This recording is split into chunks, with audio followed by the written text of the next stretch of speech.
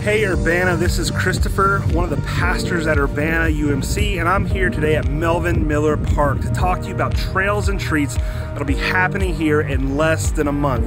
It's all taking place on October 29th from 11 a.m. to 2 p.m. again right here at Melvin Miller Park.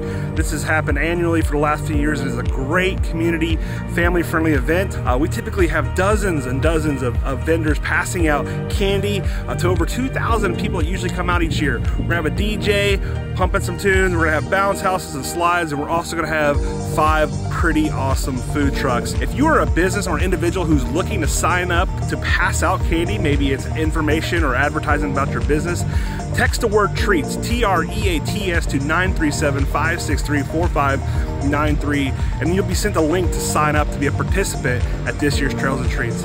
Again, October 29th, 11 a.m. to 2, it'll be here before you know it. We can't wait to see you.